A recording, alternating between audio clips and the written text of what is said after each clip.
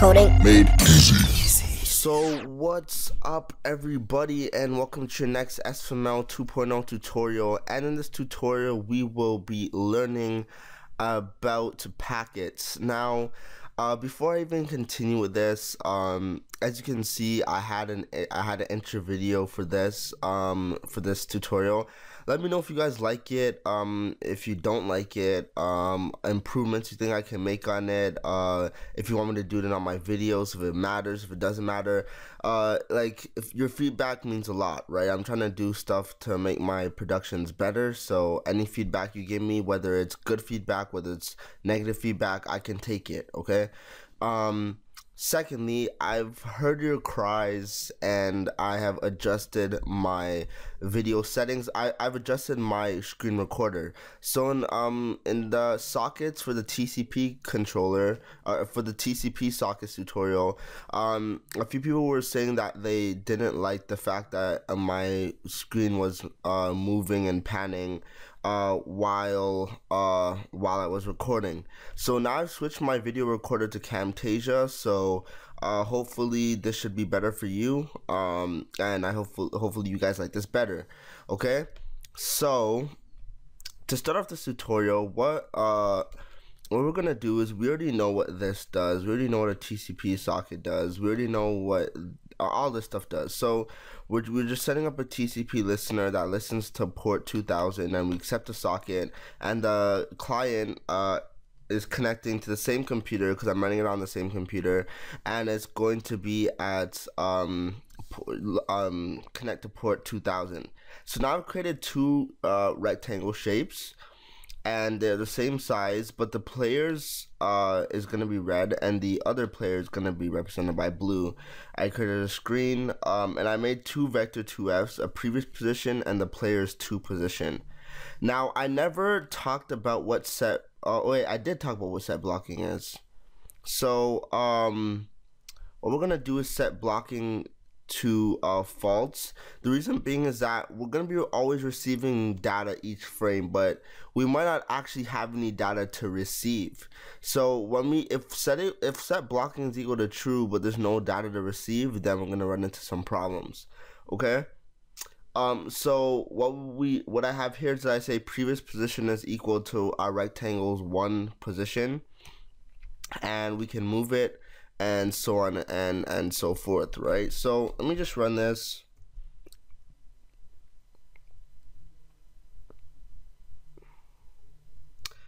Okay, and I'll just put, oh no, yeah, I'll just put C, because with this whatever, and then I'm moving this. It's moving like extra slow because of the screen recorder. That's one thing I did not like about Camtasia before, is because my productions were like extra slow. Or my games were extra slow. So what I will do is I'll just change the values of these. So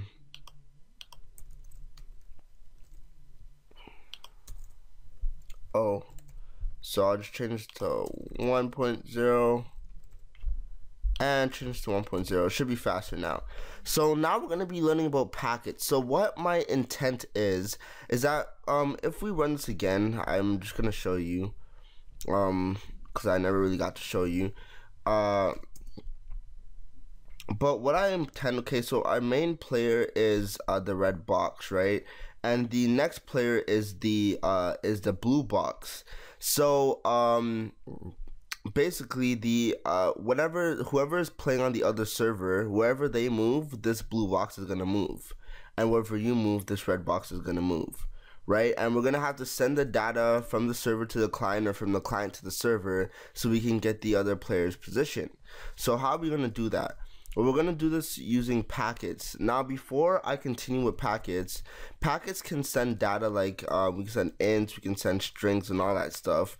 But the thing is that when we say an int like this or something, it might be interpreted differently on another system or a different operating system. For example, if I do int like so on a 64-bit system, this might be represented as a 64-bit int.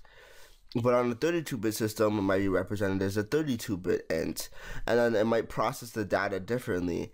So whenever we're doing something like this, whenever we're transferring files, we have to use the Sfml built-in file types, right? So the uint, the ints, the floats, like everything. We have to use those defined types. So what we're gonna be doing is we're gonna say that if what we're gonna do is just create a packet, sf packet, and we'll call it packet. So this is the class that we can that we create packets with, and we'll just name it packet.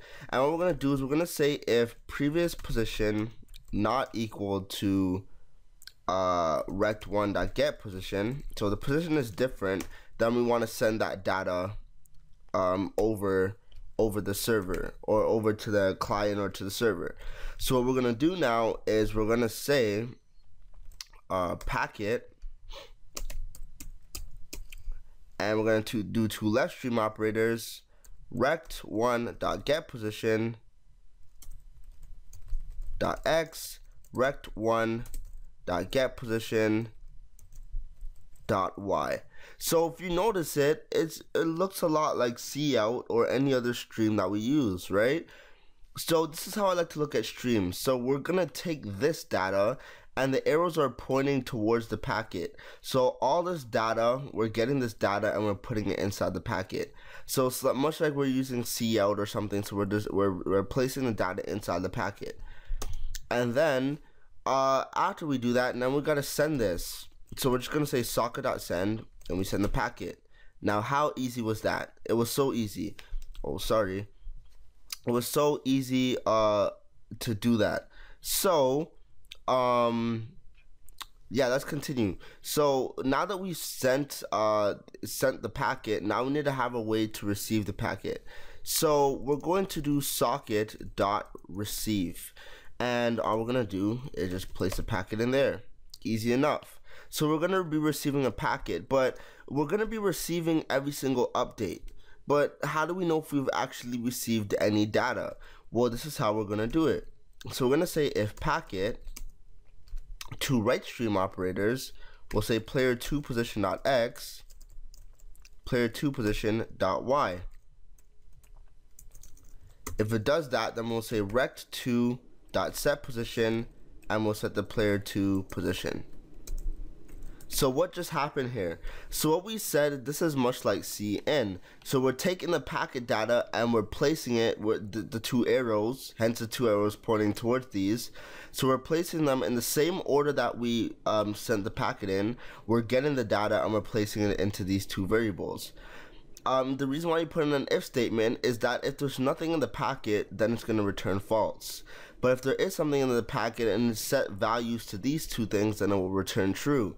And if it returns true, then we will set the we'll set the position for the second rectangle, and we can just remove these because we don't have to do anything else. So now that we got that done, what we're gonna add one more thing, and I'm just gonna add something, say bool update, and I'm gonna set that to false. And in the event loop, I'm gonna say else if event.type equals sf event gain focus, and then we'll set update equal to true, else if event dot type equals sf event lost focus, set update equal to false. And then if update is equal to true, then we will take in some player input.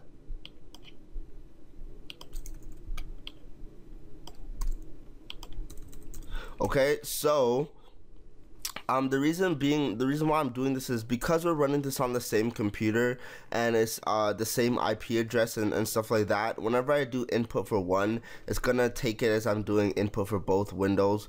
The reason why is because the SF keyboard is not linked to a window, right? And because it's not linked to a specific window, since it's global, whenever I do one input for one window, it's gonna trigger the input for another window. So I have to add this in so that only on the active window it actually takes an input. So I'm gonna run this. Let me just find the project file.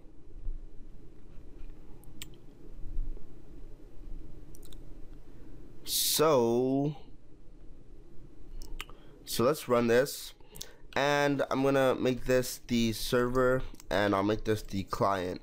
Now it's not gonna work right away. I just gotta like click away and then run it. So this is going, it doesn't, so on the active screen, the whatever you're controlling is the red box, and on the other screen, whatever the is gonna be represented by blue. So if you see, when I'm moving my character right here, on the other screen the blue box is moving as well, as we can see. So wherever I move, it goes.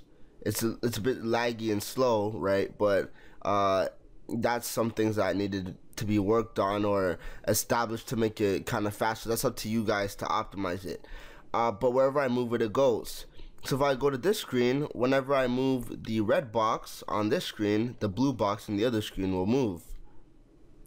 And as we can see, you can make games like that. So if you want to make like a Pong game, or say a game of tag, so when they touch it, they're it, or anything, you could do whatever you need to do with this game.